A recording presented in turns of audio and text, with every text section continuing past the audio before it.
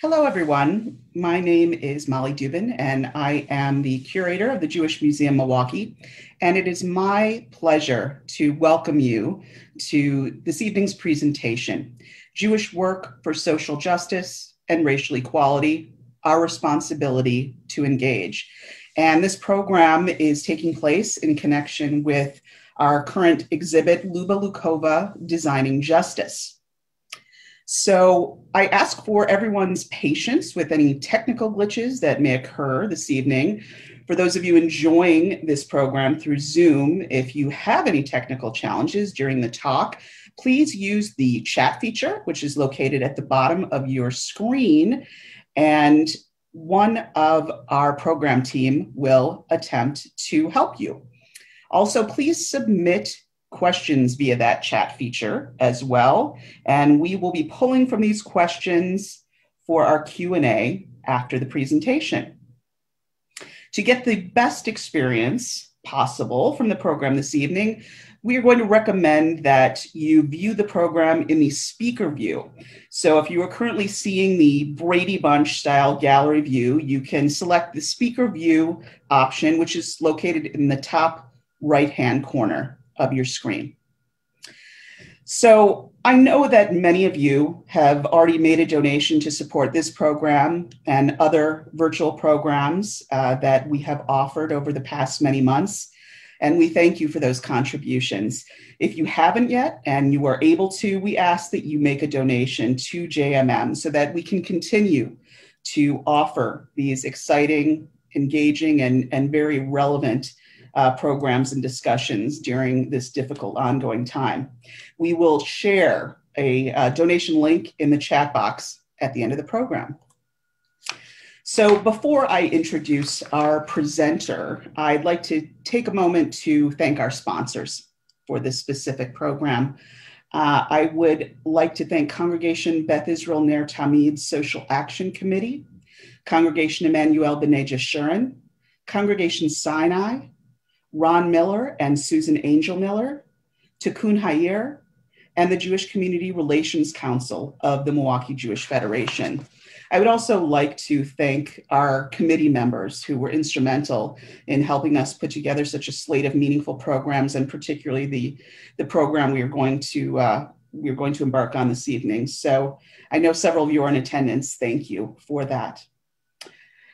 With everything that has transpired in our world and in our country, it feels as if it was several lifetimes ago that we first reached out to Ruth about doing this program, and then subsequently needing to postpone it due to the pandemic.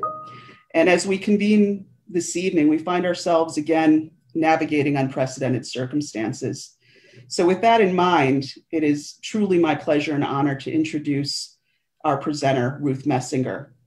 Ruth is the global ambassador of American Jewish World Services, an international human rights and development organization, which she ran from 1998 through 2016. Ruth does social justice and organizing work as the activist in residence at the Marlene Meyerson JCC, as the Finkelstein Institute Social Justice Fellow at the Jewish Theological Seminary of America. She has just completed development of a social justice curriculum for Melton schools and teaches the webinar program for women entrepreneurs at the Jewish Women's Foundation of New York. Please welcome Ruth Messinger. Thanks so very, very much, Molly. And thanks to all of you who are on Zoom in some fashion. And with sadness and apologies, I know a few of you. I know I had the privilege of meeting some of you when I was speaking in Milwaukee. It seems like a lifetime ago. And so I'm sorry I can't see you all. And I hope some of you will ask questions so that I can make the connections, or you can remind me of the connections that I should be making. Let me just say now I'm going to say a little bit about the process of getting this particular speech ready. But I think that in order to do justice to the topic, and particularly to the subhead, which is the responsibility to engage, we will do our best work in question and answer. So I'm urging you to of course, pay attention, but think about some of the questions you want to ask so that when we go to questions, I can really find new ways to engage with each of you. I start now by asking you to join me in paying deep respect to the Ojibwe, the Oneida, and the Lenape people who originally occupied the lands of Milwaukee, where you are, and New York, where I am. I thank them for stewarding the land and waters that now support us in what was their ancestral homeland. This practice of acknowledging former inhabitants of the land is now common practice in Australia and New Zealand, and it's beginning to gain a foothold in the United States. It is a way to say that we are all products of conflict over land and borders, and we can only do better going forward if we acknowledge the past. That said, we meet at an extraordinary and challenging moment, one that is so much more critical than even when I accepted the invitation from Molly and Cassie several months ago. At that time, as we were talking about tonight, I referred to the ongoing health pandemic and the consequent economic crisis, and to the fact that the pandemic has exposed, as you all know, severe racial fault lines in healthcare, and the fact that we have seen horrendous recent explosions of race-based violence, facts that I continue to believe we must address. That was then, many months ago, and it remains our reality now. It was a key piece of what I hope to speak with you about tonight, and I very much want it to continue to be on your and my agenda. But those continuing challenges don't begin to speak to where we find ourselves after the last 48 hours. And I, as a person, I am a product of time and events, deeply moved and shaken by what has occurred since Tuesday.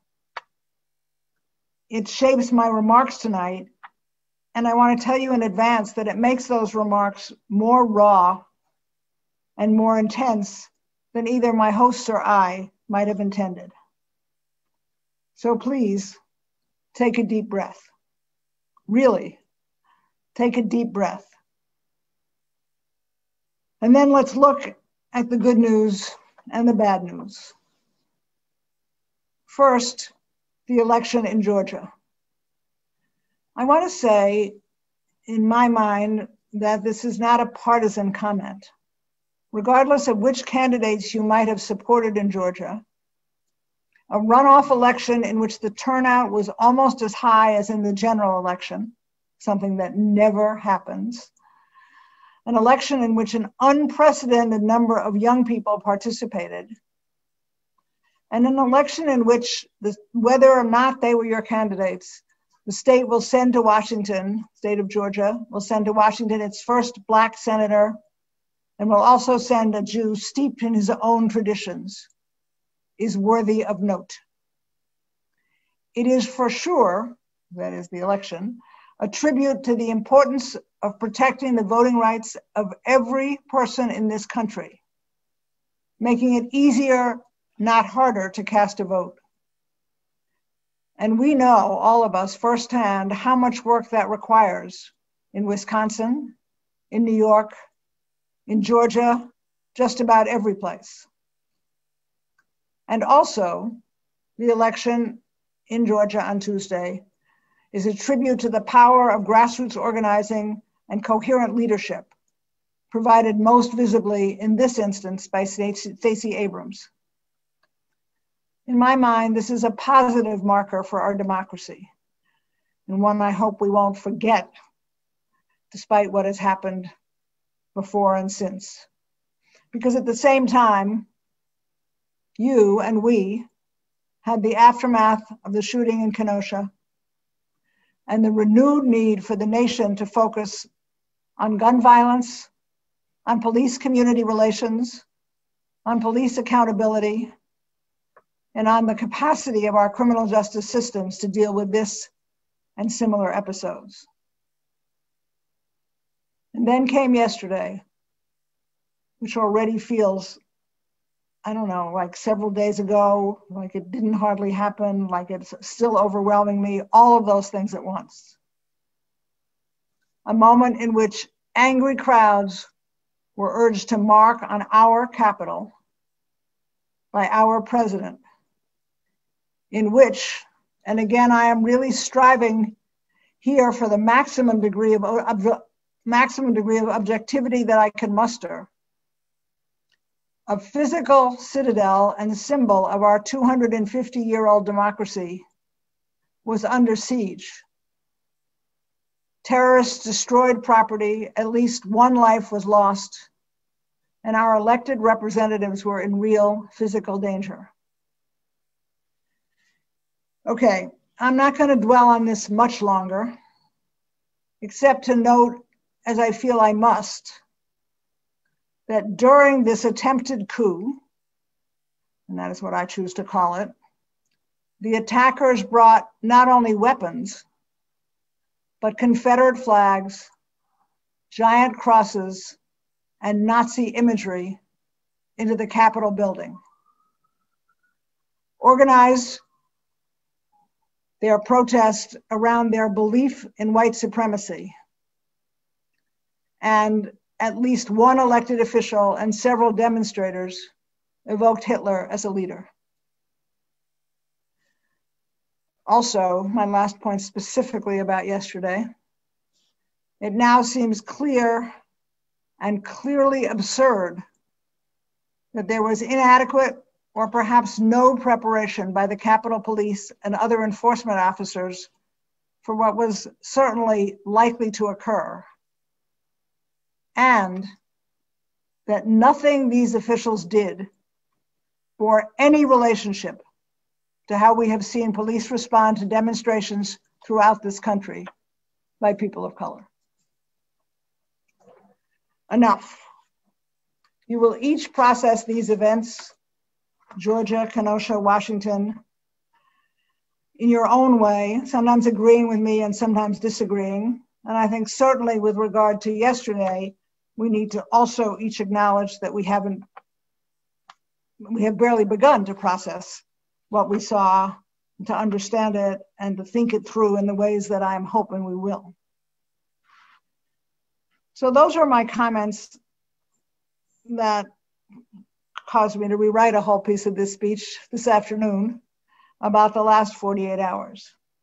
But the theme of tonight's talk remains the same, spoken in many ways at many times in our history.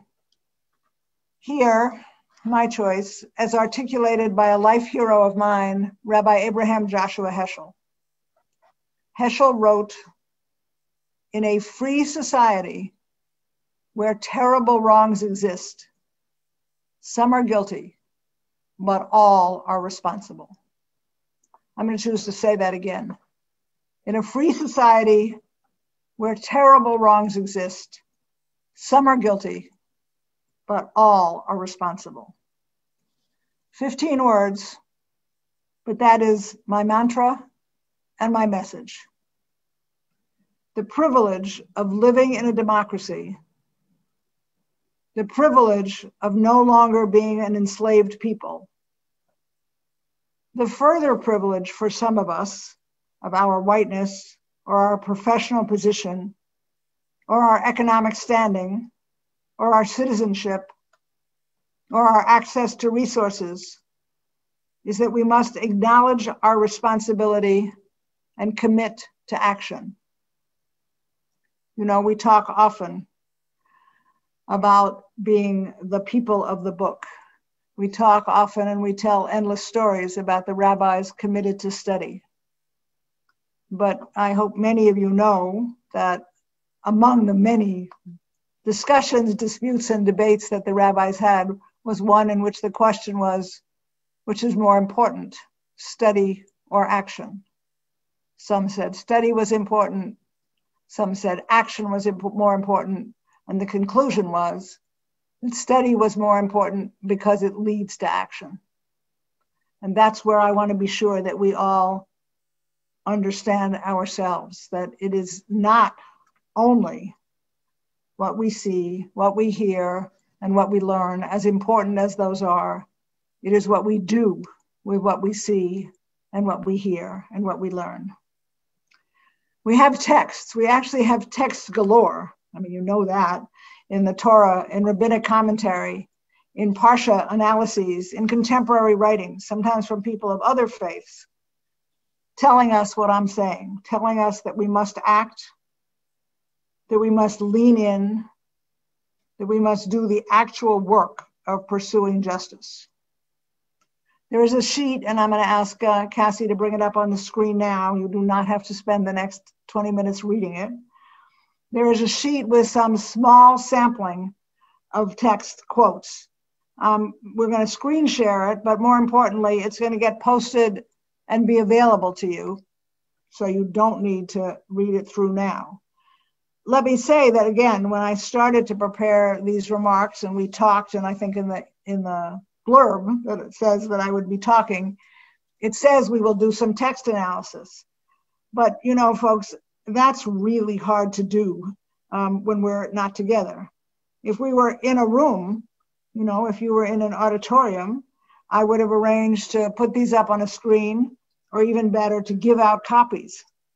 I would have urged you to talk with your neighbors, to put together small groups in the room of 2, 3, 4, 5 people, and look at some of the quotes and discuss them with each other, because that is the way Jews study and the ways in which education professionals will tell us it's a good way to learn. But I can't do that because I don't know what your current situation is, and I'm sure that some of you are with other people, but that some of you are not. So I'm going to just do much less actual looking at these texts as I talk.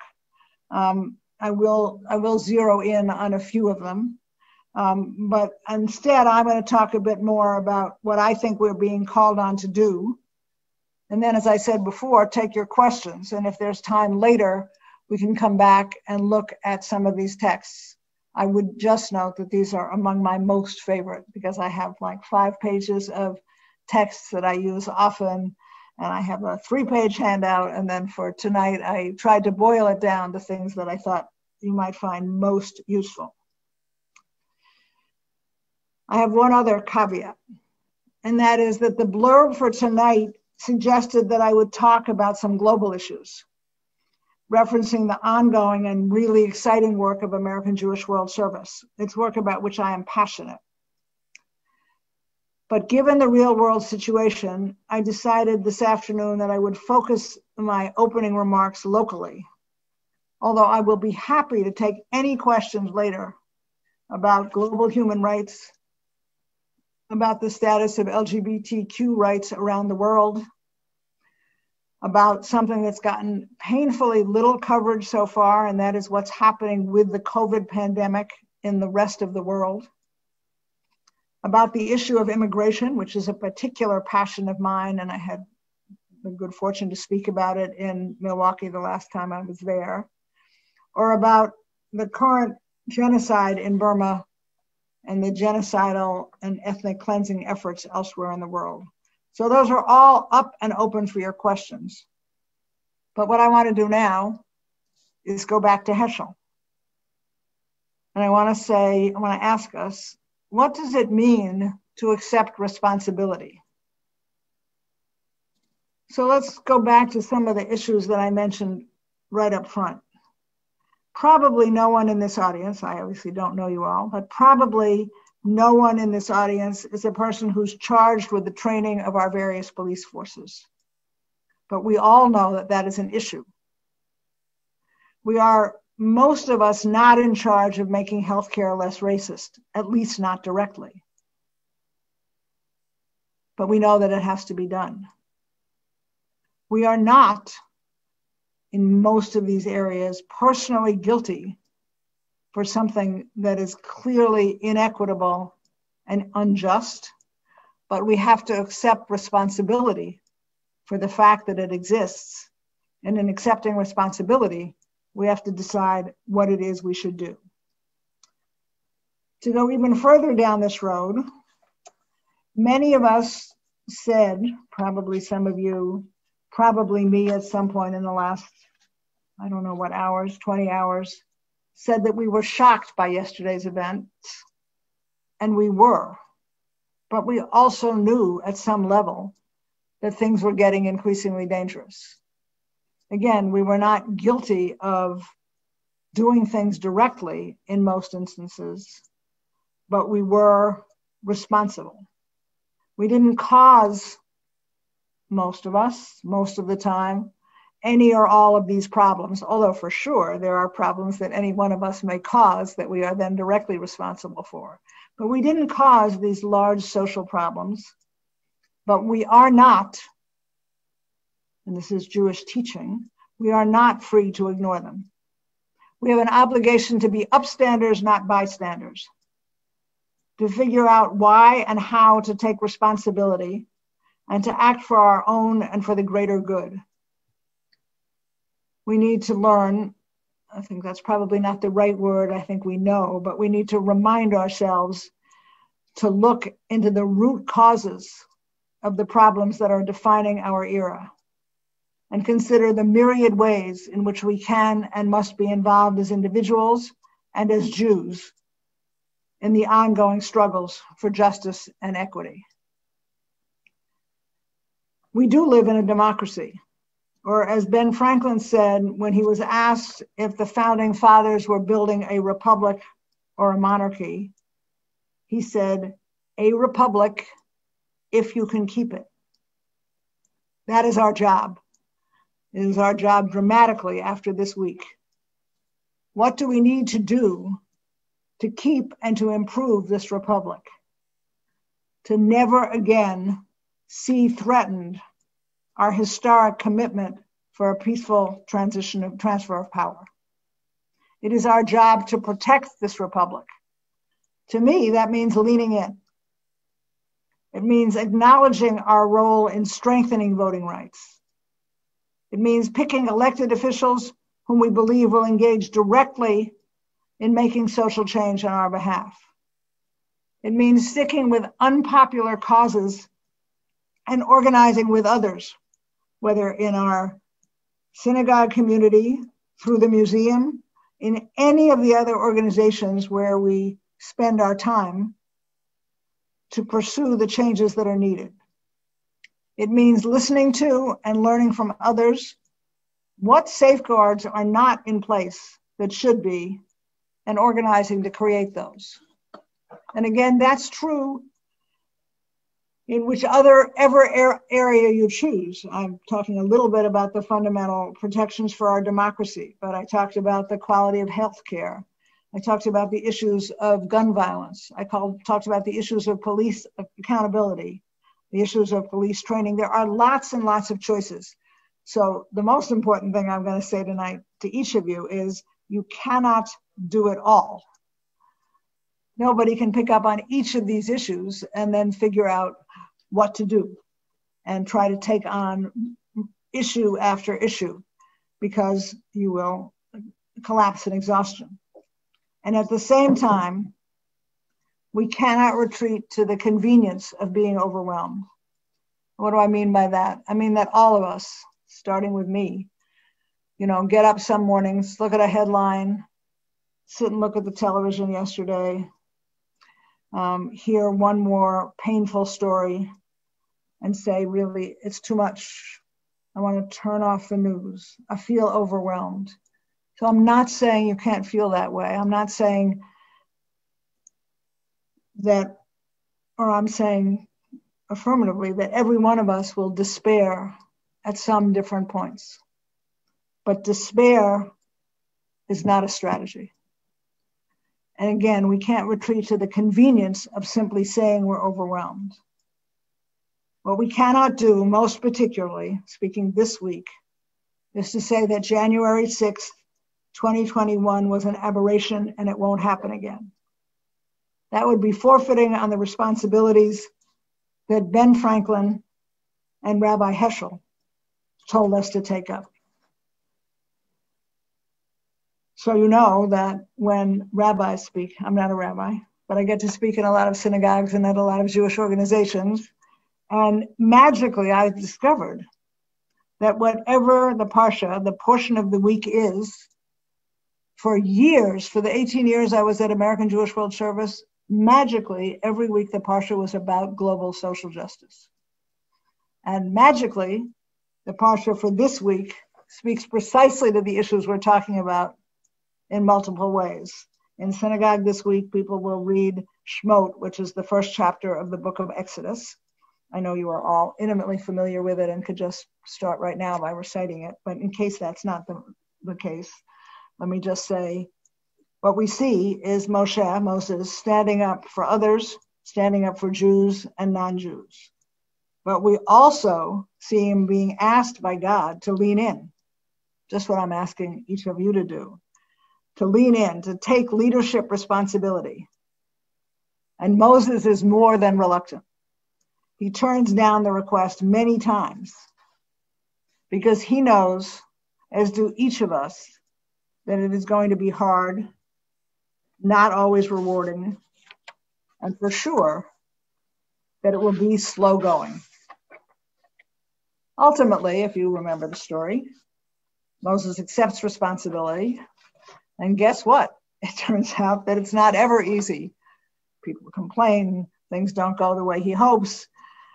That's why, for each of us, as we think about leaning in, as you think about the issues that are most important to you, I'm urging you, take some time, even if you think you've done this already, take some time in light of the issues that I'm raising tonight, in the light of the issues that are most on your mind, in light of whether those issues are national issues or Milwaukee issues or issues that particularly affect your family.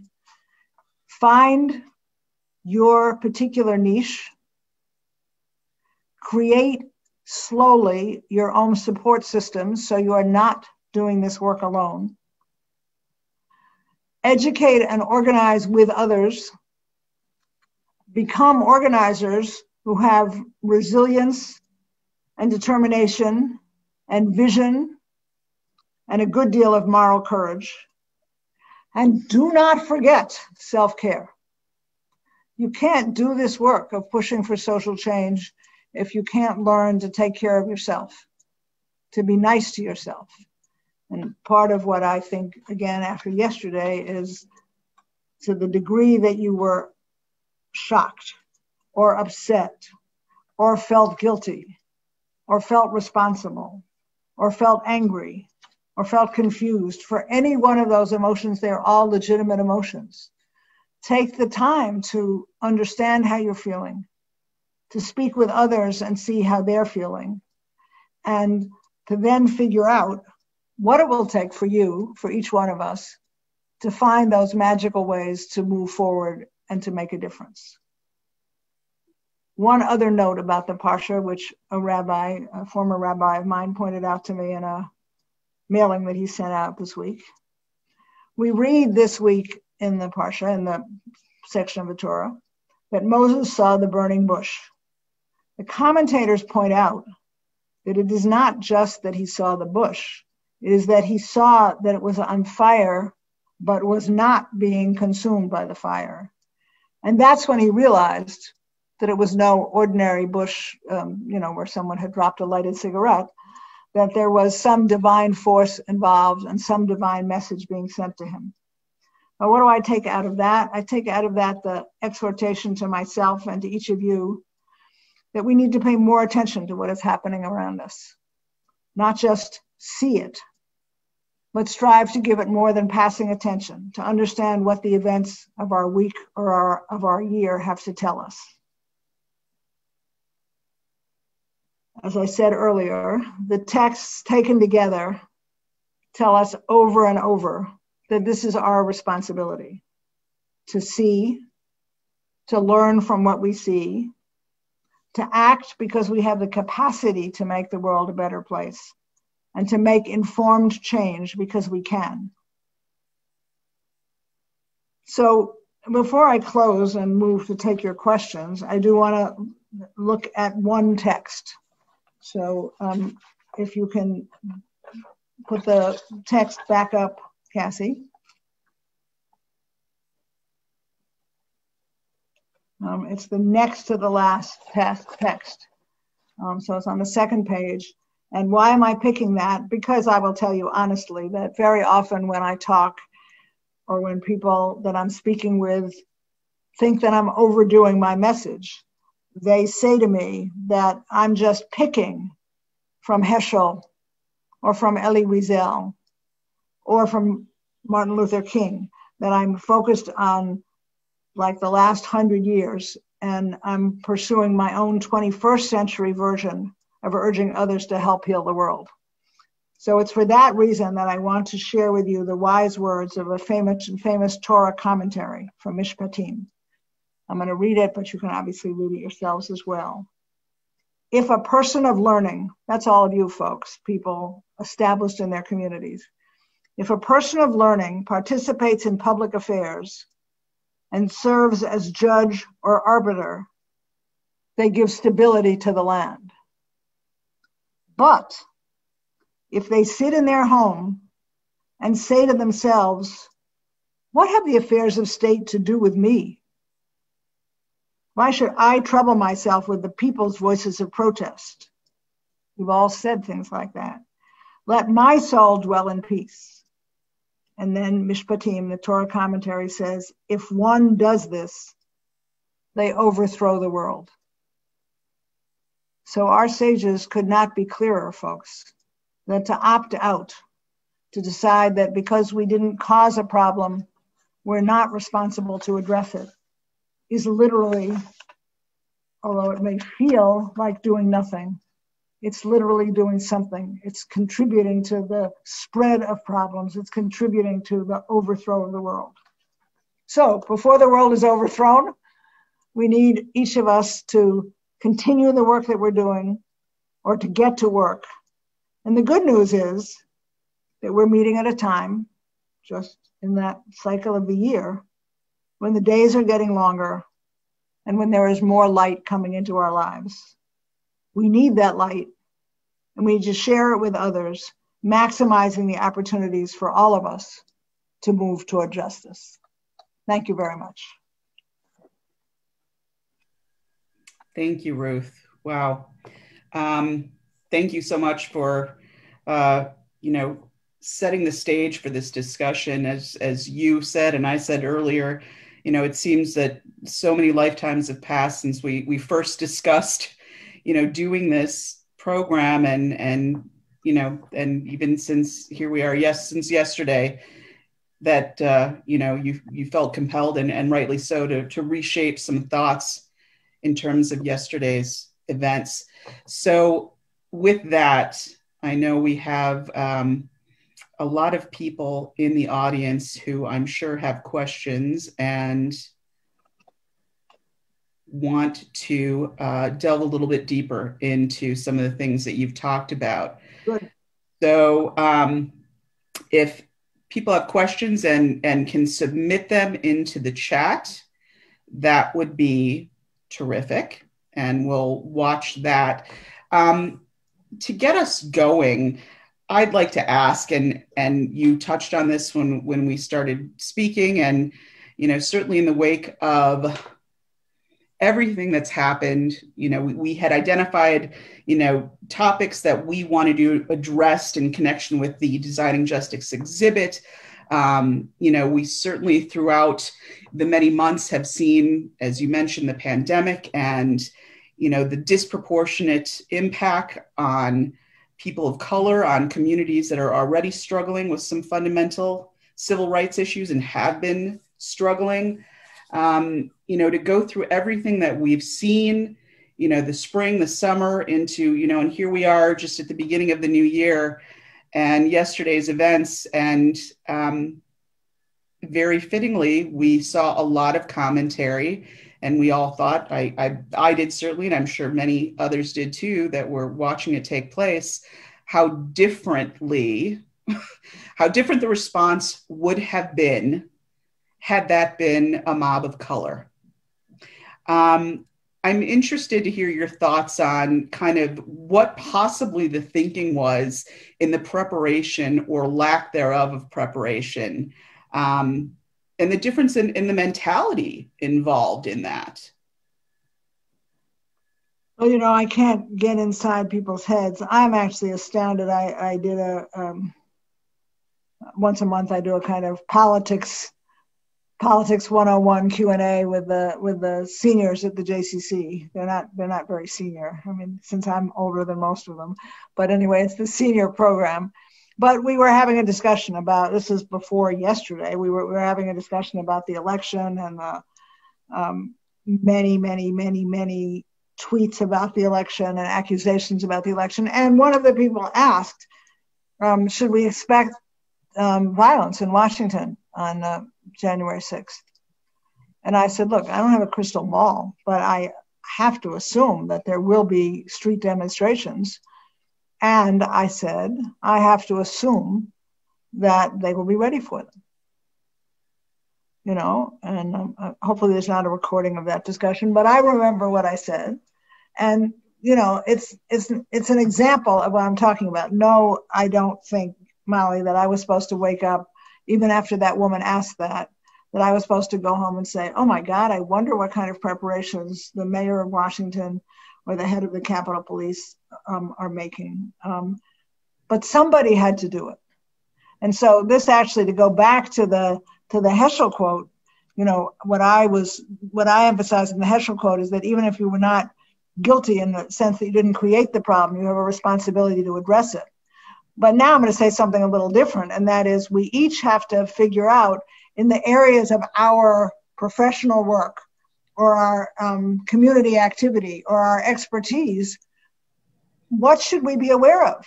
And it's not just, oh my God, there could be a serious demonstration. Are we prepared? Although we all know about that. It's like, what could we be doing affirmatively? Again, I don't know the people on this call, but someone, as I said, nobody listening today has probably did anything deliberate to pick up the issue that you mentioned, Molly, racial disparities in healthcare in Milwaukee or in the United States. But we know now that there's a set of reasons. I don't even think we know every reason why communities of color are being more heavily hit by the pandemic. So I will say, if you are in the healthcare field and you're somebody who's absorbing this message that I'm trying to give, that as a person, as a citizen, as a Jew, you have a set of responsibilities. Think about what you could contribute by saying, wait a minute, are we prepared? Wait a minute. There was an excellent article in the New York Times Sunday magazine this past week that made an obvious point. When I say an obvious point, a point is when you read something and you say, oh, shoot, I should have thought of that myself. So it just said, okay, we have categories for vaccination. And by the way, folks, I'm paraphrasing the article. By the way, these categories don't make sense in that they're not clear. So you say healthcare workers, first category. But how do you weigh the researcher who is connected to a healthcare institution, but is doing all her work all the time right now at home because of the pandemic and never sees another person? How do you compare and contrast that person's right to the vaccine with the janitor in the hospital? And there's 1,000 questions like that. And if you're part of doing that work, but it's not just healthcare inequities. I guess the way I'm going to say this differently is, and I strayed from your question because I don't know why they were not better prepared at every level. I do know, and now none of us saw everything, and so now I'm passing on an observation from my family at the dinner table tonight. It's not something I saw directly, but members of my family said that they saw on the videos members of the Capitol Police just standing aside and letting the mob enter. And the question is, I don't know the answer. Was that an affinity? They thought it was great to come in and take over the Capitol? Was that they were not prepared to know what to do? Was that they were themselves frightened? I have no idea what the answer is. But I want to repeat what I said in the speech. Anyone who says, and we're all capable of doing this, including, I'm sorry to mention his name, I don't mean to be mean, but including Joe Biden, who has 4,000 issues on his plate starting on January 21st. We don't want any of those people to say, oh, this was an aberration, it will not happen again. So thank you for that, and I understand. We have a question here, and that this somewhat. Molly, just one quick addition. Look what's happened today. The sergeant at arms resigned, and Pelosi has asked the head of the Capitol Police to resign, and I gather that he will. So that tells me something. A lot of things were going on in people's heads that make no sense. Right. So, somewhat in connection with what we're talking about here, and, the thoughts on, maybe we would have expected that might have looked differently, that response, in consideration of everything that we have been witness to, certainly with all the protests that began surrounding, George Floyd's death. So the question is, how has the racial justice protests of this past summer changed the social justice work that you are involved in? Significantly. So I want to answer first from a personal point of view. I have people of color in my family. And so on the one hand, some aspects of these issues have been clear to me for a long time. And on the other hand, it means that I have family members, I'm going to choose not to identify their exact relationship to me, who tell me all the time that I'm not doing enough, that I don't understand enough, that I'm not the person raising children of color. And if I were the person, or if I were better at who I think I am, I would be more sensitive to these issues. So I actually have that. I mean, I consider it fortunate that I have it, because it could drive me crazy, but it's a reminder that we all put blinders on. But on the broader question, which is how you asked it,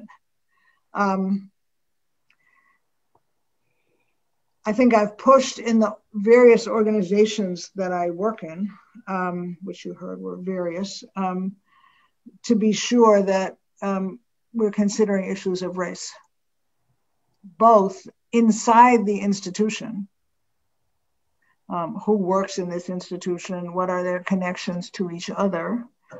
That's one aspect. Two is the particular aspect that's alive and people have been talking a lot about recently, and that is the presence, but sometimes the tendency to ignore the presence of Jews of color, who are a significant part of our community. But three is, I'm saying, in sort of anything and everything that we do. So I no longer run American Jewish World Service. It's run by my distinguished former executive vice president, Robert Bank. But at the same time, as Robert is overseeing the staff that works, as I mentioned before, on international issues of human rights, he has what's it called?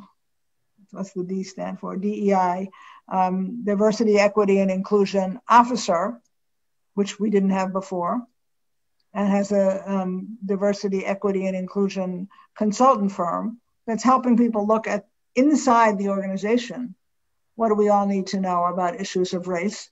And as we do our work in the world, what do we need to know about issues of race? So I would say that I've moved it increasingly front and center in the organization. As the organizations I work for have moved it front and center, and I've done that myself. In this past summer, at the Jewish Theological Seminary where I work, even in the presence of COVID, my associate, who is the associate dean of the rabbinical school and the head of the Hendel Center for Equity and Justice, put together a group that was specifically called something like, sorry, I do it like, let's talk, read, and discuss so we can act. So it was don't hear about racism, see the murder of George Floyd, and form a book club. Don't do that. Doesn't mean you shouldn't read. Doesn't mean you shouldn't have a group that discusses what you read, but do it with the notion that you want to talk about what's happening in the collective lives of the people in that room, and that you want to figure out what actions you should be taking to create, it's a negative way of saying it, but to create less racism, to create a more equitable organization. Thank you. So we have several more questions that have come in. This one goes back to kind of the text that you began talking about, and the serendipity of the, the Parsha in terms of the theme. So that Parsha Shemot has a theme of survival of Jews and Judaism. Looking at institutionalized anti-Judaism of, supremacists, universities, members of Congress, etc. How do we combat that? How do we survive? So this is, you could have had someone else really good speak tonight about this issue. I'm just going to say, I think this is, I'm sorry I'm not getting to see your exhibit, but I think this is a piece of, I would like to hope that this is a piece of work of the museum. Now, when I say this, what do I mean? I mean that it's a big effort, what we were talking about at the Jewish Theological Seminary. It's a big effort in the society in which we live, in which, on the one hand, any one of us is more than one thing, okay? We have a gender, we have a sexual orientation, we have a race, we have a class, we have those multiple identities. But when the society talks, it separates out racism from homophobia, from anti-Semitism. And when I say we have a task, I think the task now, not that came to light yesterday, but that's come to light in the last few years, is to understand that the people who are promoting their own different versions of white nationalism and white supremacy, that is at the root of a great deal of contemporary anti-Semitism, Islamophobia, anti-racism, that it's basically, a lot of it is being advanced by people whose fundamental belief is that whites should rule the world. There's lots being written and spoken about this. The person who quickly comes to mind is Eric Ward. But I think that's a task for all of us, because it's not the way we're trained to think. And by the way, half the people in this audience have at some point in their lives been in a discussion in which somebody said something like, I think the treatment of Black people is appalling, whether it's by the police or in the schools or in your office. And to which a rejoinder has been like, yeah, that's true, but I'm concerned about anti-Semitism. So we've all heard those conversations, so we've all participated in those conversations, and there's nothing wrong with them. But what a powerful piece of new learning and understanding it can be, just to realize that the people promoting those agendas are very often the same people with the same fundamental ideology, which is that whites should rule the world. Okay. And that extends to white, Christian, straight people very quickly. Okay. Well, we're going to segue right in. The idea of agenda is a good word, a fitting word. Several of the next questions have to do with fighting conspiracy theories. We have these, people in office that are pushing, lies and alternative truths. How do we fight conspiracy theories and lies, which have become so widespread? Again, I'm trying to not to imagine or pretend that I have the answer. I knew that you had a good audience, and I knew that you were lining me up for some questions, but I also knew that after what's gone on this week, there are going to be questions that I don't know all the answers to. But I want to say a couple of things. This notion of people believing their own truths is terrifying. It's a very simple quote, I think from Winston Churchill, but I'm not sure. So please do not quote me, look it up, you can Google it, which is that everyone can have their own opinion, but nobody can have their own facts. So there's a piece of, and one of the things I would say that you need to do, and it's again, fits to my statement that we can't do, no one of us can do all of it. In something that you really care about, know the facts, okay? In New York City, where I'm still connected to New York City politics, I know, I'm saying this deliberately because it will awe the people, it will appall, not awe, the people of Milwaukee. We have 100,000 children who are quote unquote learning remotely who have no broadband access or no laptops. 100,000 children. Now, we're a big city. We have 1.1 million children in our public school system. But people go through their day sort of minimizing that problem. And unless you say on every occasion, it's 100,000 children, you can't begin to get people to think about the impact, the consequences of the solution. So what I'm saying is, if your area is gun violence, you know, find a reputable organization. You probably are already connected one if that's your area, but learn some of the facts and learn where those facts are borne out.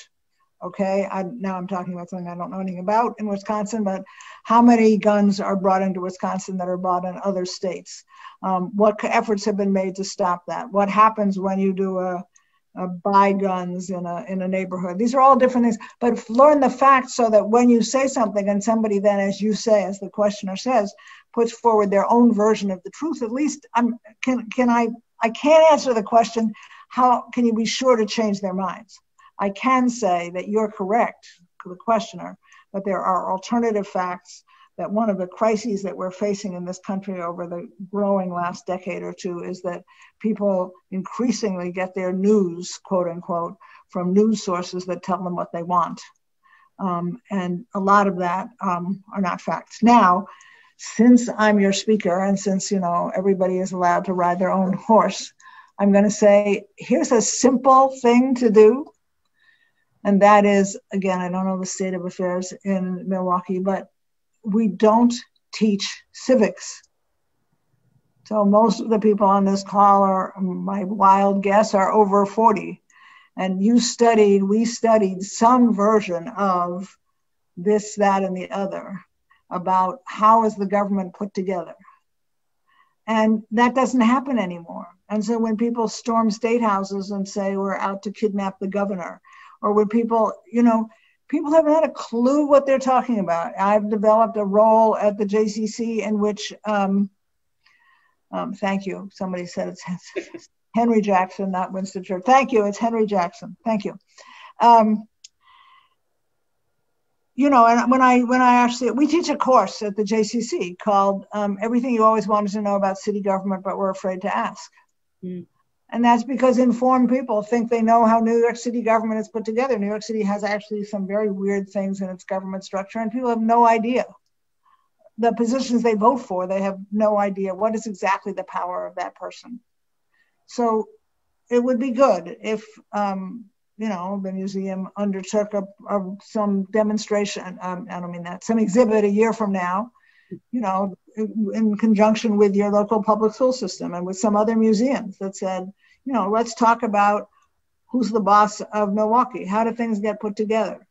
What does it mean when you go to vote? I mean, it's anything like that, but we don't, it's an underlying issue because I don't feel adequate to tell you what the solution is to Fox News versus MSNBC or how to break down some of those barriers. I do know that we don't teach in some of our best schools. We don't give people the tools they need to find the difference between fact and opinion. Thank you, and I appreciate. I know you're being you're fielding some questions that. No, this is great. No, keep them coming. Maybe beyond you know, the pale here, but so appreciate your commenting and responding to these. So this next question really brings us back, I think, to what so many of us and certainly people on the committee involved with the exhibit and the programming were thinking when wanting to do this. One of the justice, repairing the world, these are some of the fundamental tenets of Judaism. Certainly, very much these are issues, immigration, other that have long been, part of the Jewish consciousness in dealing with social justice in terms of action. But again, we've seen unprecedented things. We're shifting in many different ways. How do we as Jews convince other Jews that it's important to work toward causes beyond just what concerns us, beyond anti-Semitism, beyond Israel. And this goes to some of the very poignant quotes that you shared.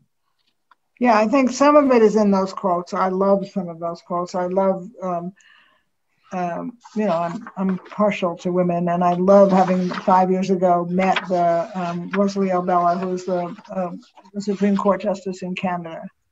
And she's quoted on this document, the 3 key issues of human rights are that indifference is the incubator of injustice, that it's not what you stand for, it's what you stand up for, and that people must never forget how the world looks to the vulnerable.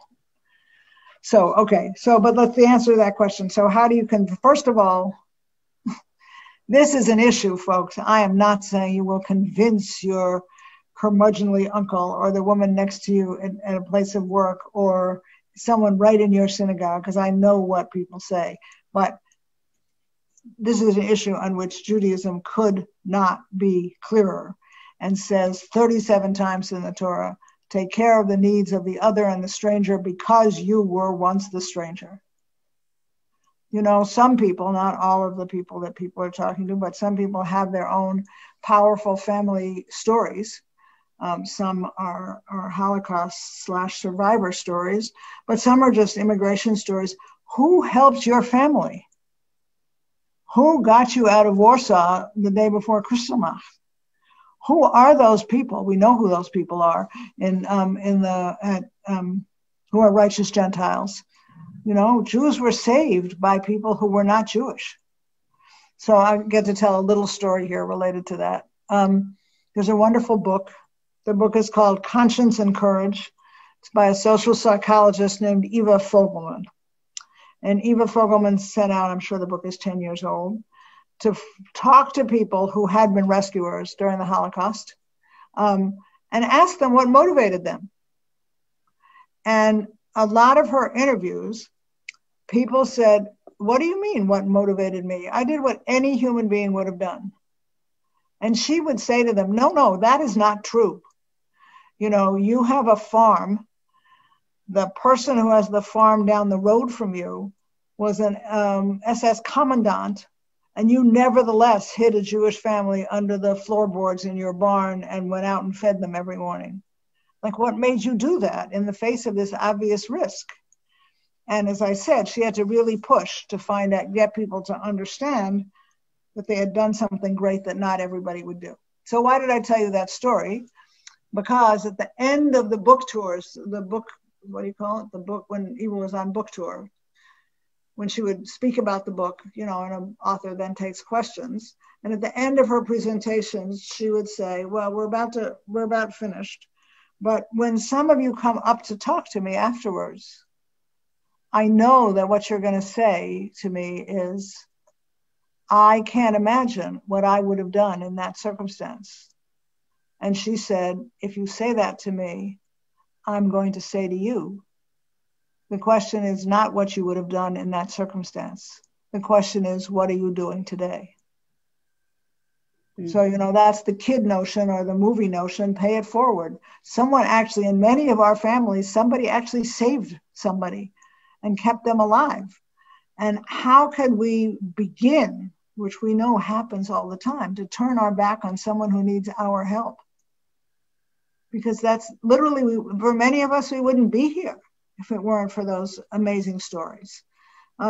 So I think that's part of it. And then I talked a little bit about this in the speech, and I realized to the questioner that this is not a popular thing to say to the people who are bugging you. But, you know, some of it is we have to start being able to talk about being people of privilege.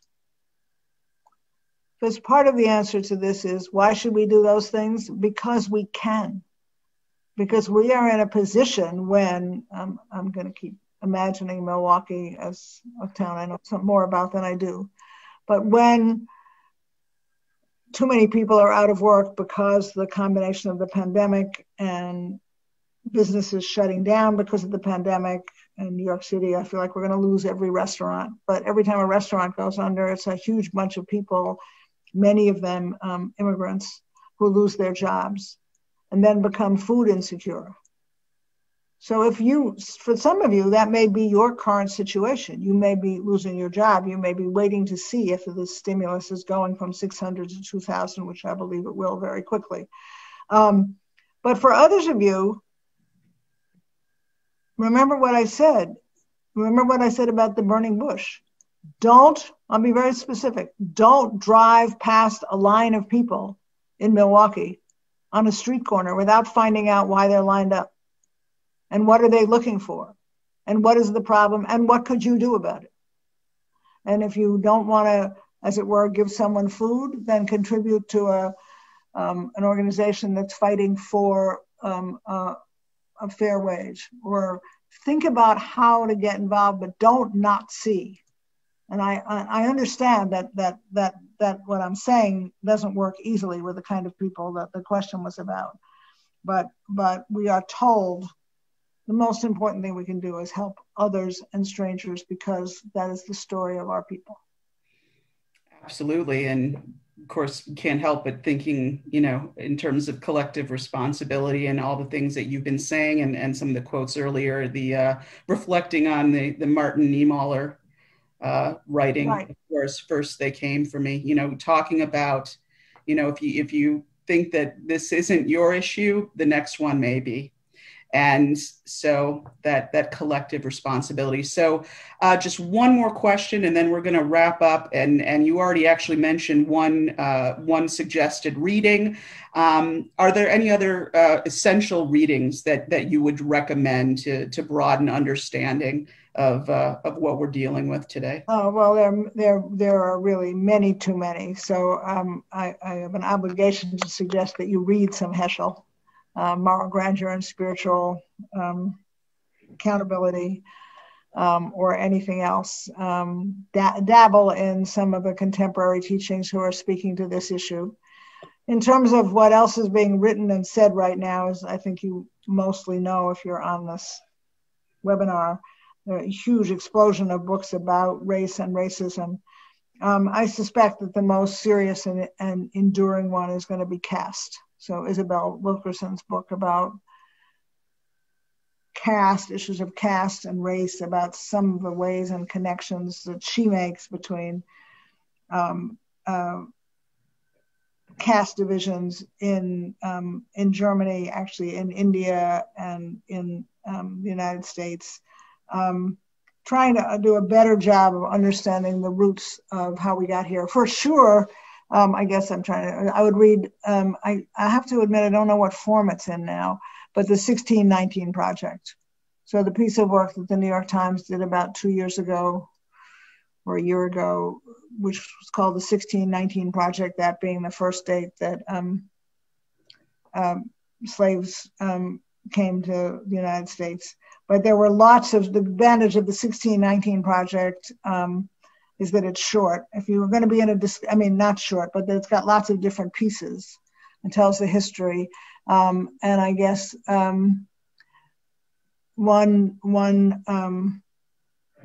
just was seeing a wonderful note from Mark Berkson. See, I told people who were on here who I knew to tell me they were on. And so, hello, Rabbi Berkson.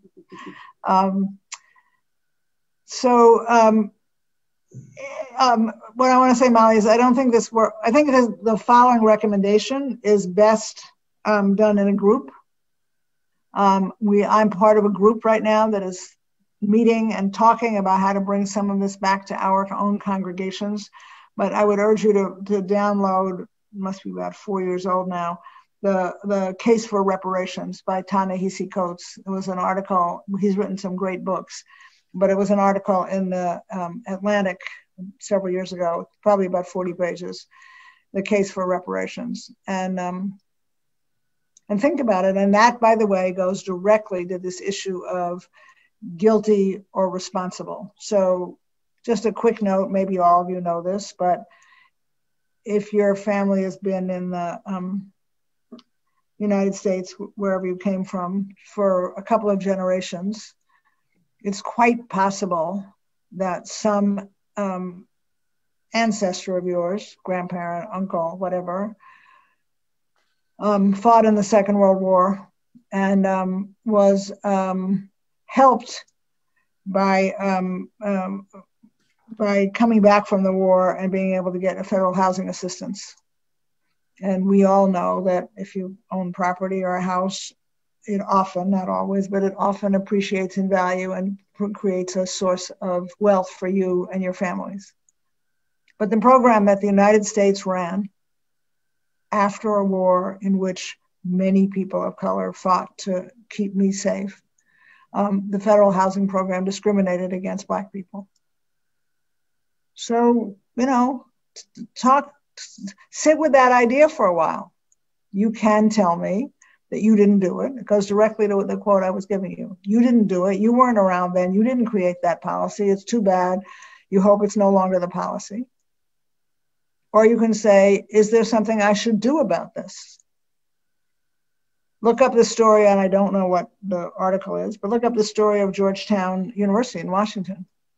Georgetown discovered, again, in the last 5 years, that part of the wealth of their university and the capacity to build their first buildings came because they had slaves that they sold. And they've created a reparations program in which they have literally looked for the descendants of the slaves that they sold and made college available to them. And they've done a lot of other things, but that's an example of, guilt, responsibility. The question is, what more could we, each of us and all of us, be doing to create greater equity? And that's, I think, a good statement to end on here. Cassie, thank you, put up the link letting people know that you can buy Cast from JMM online. Yes, we will be sending out Ruth's quotes, and we can certainly, recap the suggested readings, or if there's other things that Ruth wants to pass along after we end this evening, we can do that as well. So Ruth, thank you so much for being with us this evening, for sharing your knowledge, for sharing your insights. And I think we all, as you said at the top of this program, are trying to wrap our hands around so many emotions and so many thoughts. And so sitting with that in terms of thinking of how we can act and move forward is a very good suggestion. So thank you for being with us. I would like to just mention a couple of upcoming programs, continuing our Global Museum Passport Virtual Home Edition series. We're going to be traveling to Yemen with the Institute of Jewish Experience to look at the Sephardi community. And of course, Yemen has had an ongoing civil war, lots of strife there. It'll be very interesting to look at the history there of the global Jewish community. Also, on a little bit of a lighter note, in addition to our Designing Justice exhibit, we have Shakespeare's in the Alley, a tribute to Bob Dylan. And kind of looking to wrap that up, both of those exhibits are closing at the end of the month. We have Trapper Shep doing an acoustic tribute to Bob Dylan. That's on Tuesday, January 19th. The Global Passport program on Monday, January 11th. Information on our website. So please check that out. And if you can join us, we encourage you to do so. Thank you again to those who have donated, those who are able to do so to help us to continue to bring these important programs, speakers to our Milwaukee and much greater community now with so much of the virtual content. So thank you again to Ruth. Thank you everyone for being here. And we'll look forward to seeing you in person, hopefully soon, and if not, on another screen. So a happy, healthy, and much better new year to everyone. Thank you.